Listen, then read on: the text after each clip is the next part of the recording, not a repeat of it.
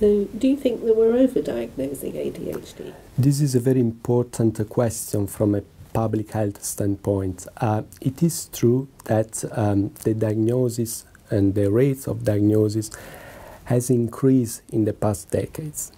However, the question is, are we over-diagnosing ADHD in relation to the expected rate, diagnostic rate?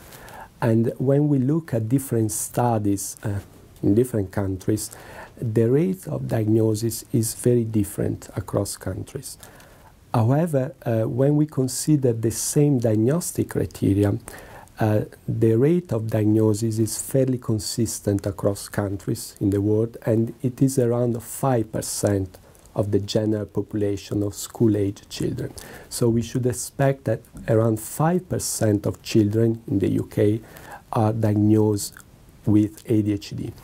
When we look at the so-called administrative prevalence of ADHD, namely to which extent children are really diagnosed in clinical service, this is around 2.5%. So the claim that we are over-diagnosing ADHD is probably not supported by empirical evidence. It goes without saying, of course, that some children with ADHD may receive a misdiagnosis, and some children who do not have ADHD are diagnosed with ADHD. But in general, we cannot claim that we are over-diagnosing ADHD, at least in the UK. Thank you very much. A pleasure.